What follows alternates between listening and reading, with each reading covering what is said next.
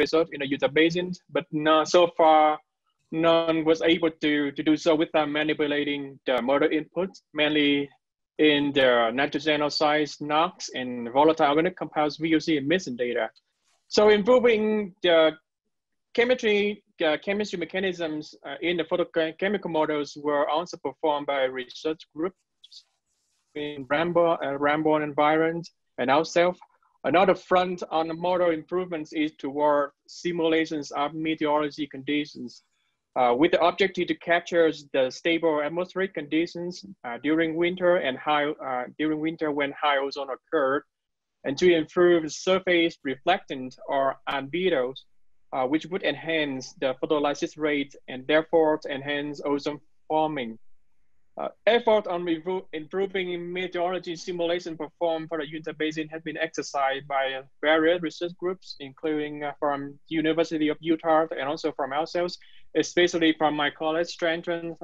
Her work has been widely recognized by many researchers. So in this presentation, we'll discuss on our latest effort in improving the meteorology aspect of the models, in particular in improving its capacity and characterize the surface characteristic, including albedos, snow cover, and vegetation cover by using satellite data assimilation technique. Throughout this presentation, in many times I will mention about WRF and CAMx. WRF stand for Weather Research and Forecasting Meteorological Models, which simulate and provide meteorology inputs. For CAMx, which is a comprehensive air quality models with extensions developed by Ramborn's environment.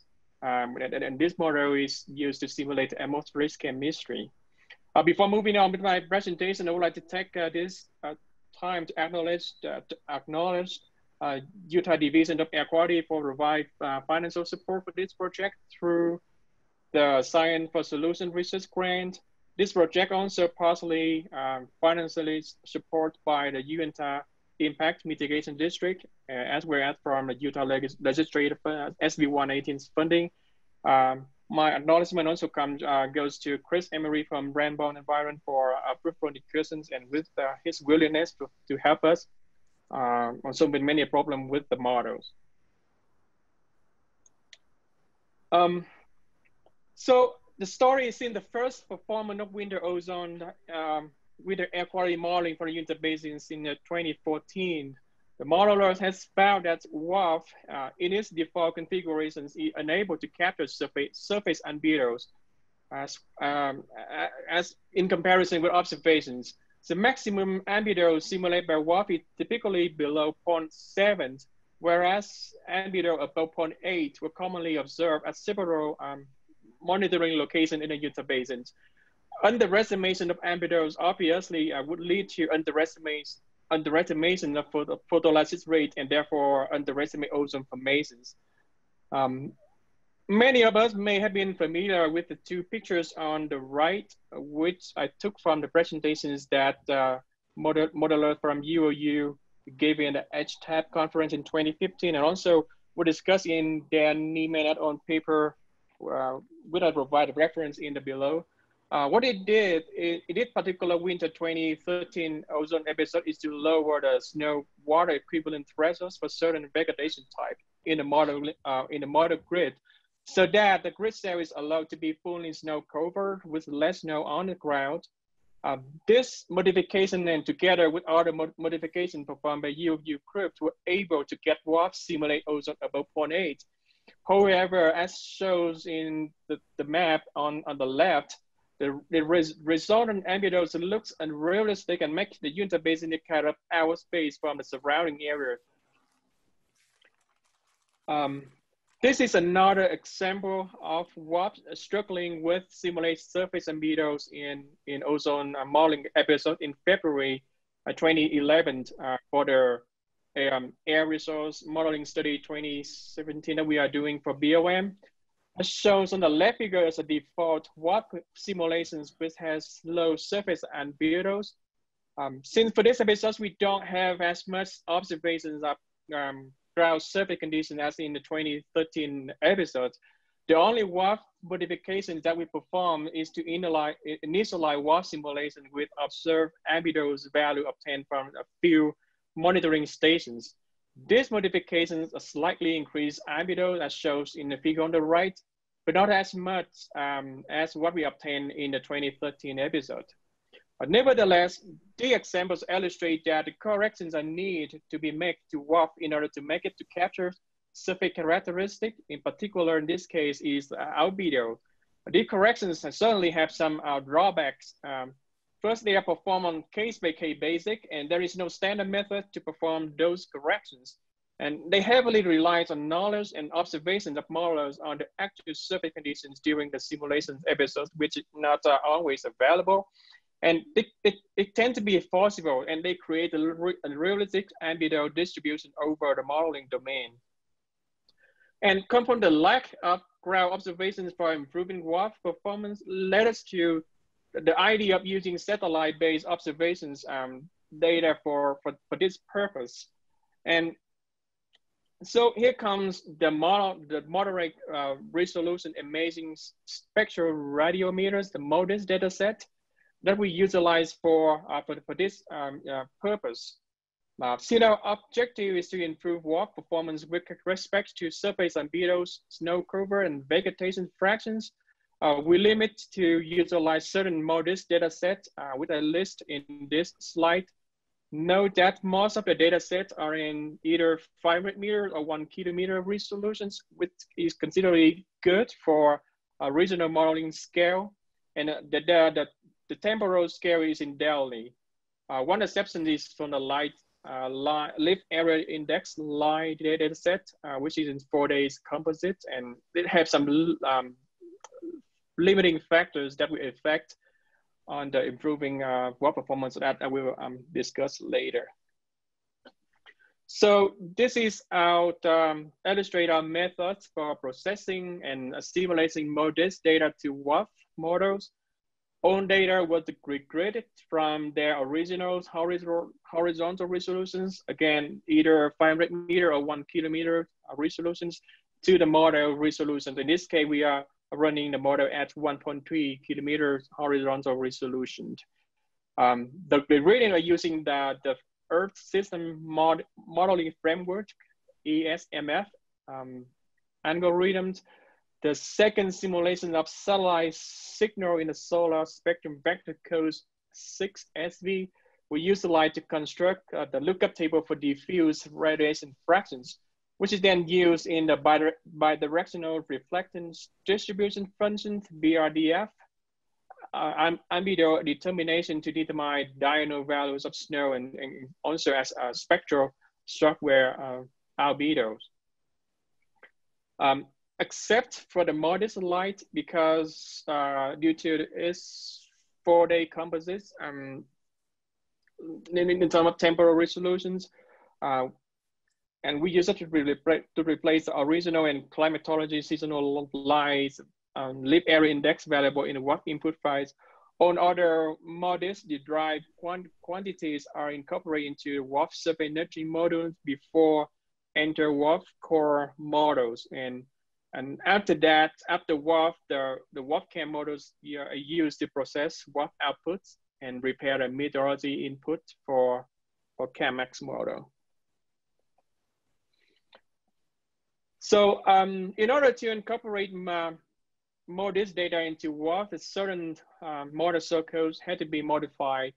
And for some tech-savvy modelers in the audience, I list here on the WRF codes that were modified.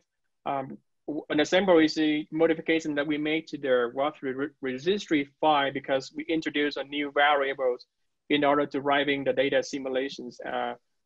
Those variables are the GLBs, SFC, and GNC, which stand for snow cover fraction that we introduced to the models.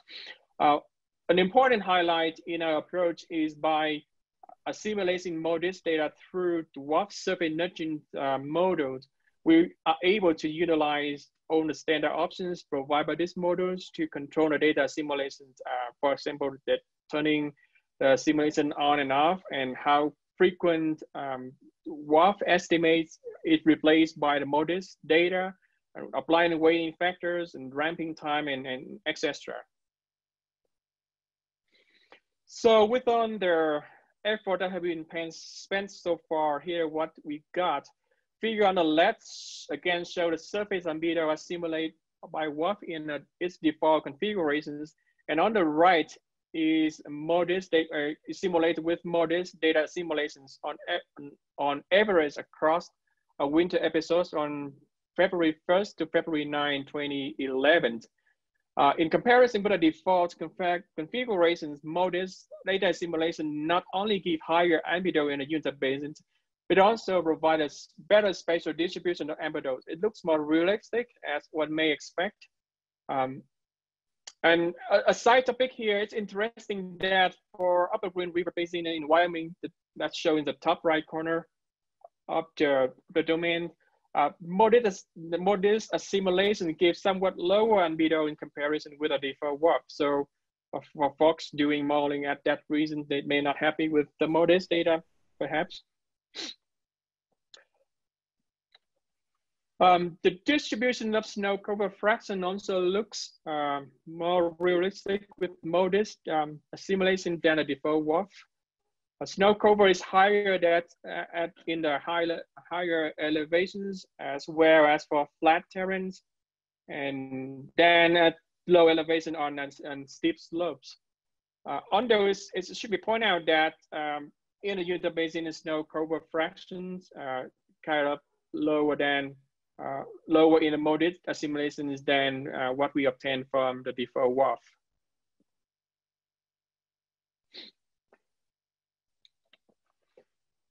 In terms of lift area index, we see no noticeable difference between the modest data assimilations and the default WRF configurations. Now recall that there's the less frequent of modest lift area index. Because of that, is we're injecting to WRF through the WRF input rather than through the WRF surface nudging model. And after long enough of simulations, modest light kind of phase out and replace with WRF estimate, and the lift area index values between the two simulations kind of approximate each other. This finding suggests that maybe we need a better approach to assimilate the modest, the satellite observations lift area index, but it may not be possible until better or frequent lift area index to become available. So the improvements in surface albedo as well as in snow cover obtained with modest simulation do not necessarily translate to better performance of WRF in simulating other meteorology quantities. So as shown in this figure, compare the observation of 2 meters water mixing ratios on the top and the ambient temperatures on the bottom. Compare between the modest simulation and default WRF. Default WRF in red and modest the simulation in blue across all 19 monitoring stations in the model domain. The statistical score showed no significant difference between the two cases, and there was some even worse in modest in some days. The same situations is observed for estimate of 10 meters wind speed and wind direction. Again, no significant difference obtained from the modest simulations. Looking at the time evolution of WRF's estimate of snow depth, snow water equivalent, and snow cover between the default WRF configuration in red and in modest assimilation blue, we see that the difference between the two cases of the quantities become larger towards the later in the episode. Snow in the default WRF seems to be either melt or sublimate quicker than what's seen in the modest simulations. So this implies that the albedo and snow cover retain their higher value longer with the modest data simulations, which may translate to a positive effect in terms of ozone forming. So since CAMx take meteorological input from WRF, one would expect that all the improvement performed in WRF would just carry over to CAMx. But it turns out that's not simple because CAMx determines all albedos and snow cover fractions as a function of snow water equivalence, snow age, and lens U type. In fact, at the beginning of the simulations, if there is a lack of information on snow age, CAMx may assume albedo of near fresh snow, and therefore the CAMx estimate albedos may be even higher than what estimated by WRF before it become decreasing gradually as the snow age. So in order to have CAMx to take in the MODIS albedos estimate as the MODIS assimilate albedo from WRF, we had to do some modification to CAMx source codes, and again I list on there the source code that we modify in order to for that purpose. These include modifications made to the WRF CAMx module so that MODIS albedo and snow cover fractions are reading to CAMx input. However, and probably because of the fresh snow effect in CAMx that I just mentioned before, we found that in this particular simulation episode, the default CAMx albedo may be higher than the MODIS albedo at the beginning of the episodes as almost on grid self in the Uintah Basin. And that becomes lower than MODIS albedo later a few days.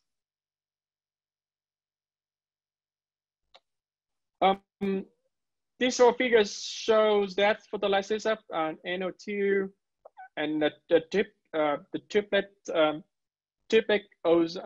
and singlet ozone simulate with MODIS, which is in the red line, and at Uray and red one started at lower rate than that simulated by default WRF, which is in blue line, but it becomes larger toward the end of the episode. So if you have paid close attention to the header of the slide, we should notice that this slide have the same header of the two slides back before, because they imply the same underlying cause, snow, that snow seems to be melt or sublimate quicker in the WRF default simulations than what's simulated with MODIS simulations. Another potential reason for the greater photolysis rate in default WRF at the beginning of episodes is due to the fresh snow effect in CAMx that I also mentioned earlier. But in terms of ozone simulations as the effect of MODIS simulations, this figure in this slide compares simulate ozone under various scenarios with observed values at Uray monitoring site. Blue and red lines represent ozone in default WRF, CAMx, and MODIS configuration respectively. We also add to this figure ozone simulate with the WRF CAMx configuration that we performed for the ARMS modeling study with these in green.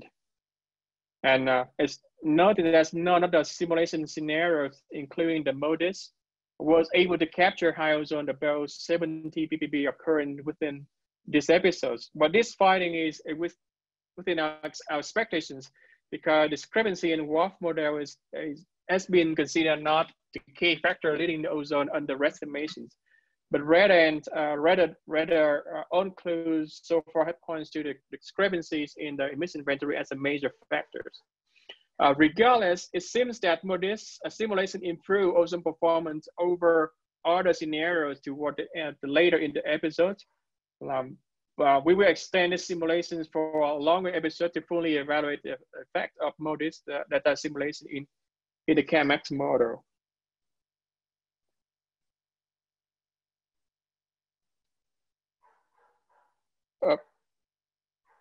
Sorry, where's that? Dr. Tran, we're getting pretty close to your time. Okay. Sorry, somehow I'm looping.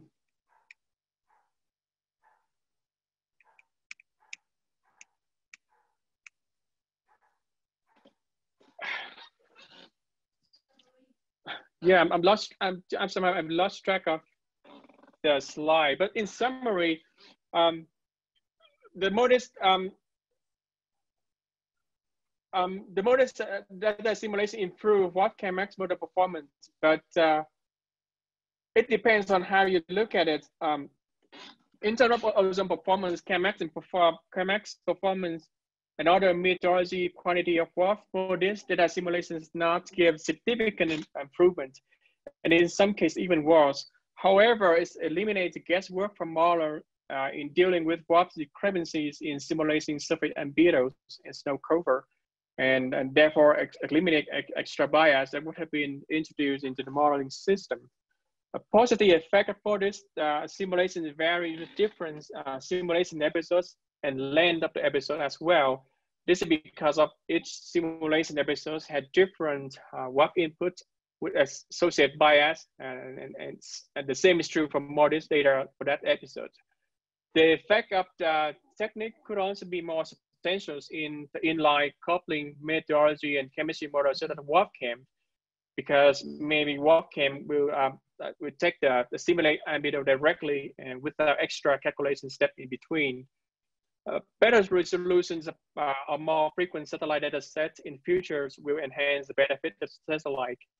And most importantly, this project is just our first step in using satellite data to improve the current discrepancy in both methodology and chemistry models. In future, we will investigate using satellite data to correct overestimation of cloud cover in WRF, and using a chemistry observation from satellite systems as for me to improve the photochemical model performance. So with that, I will with that I have, and I wonder if I have still time for me to take any questions.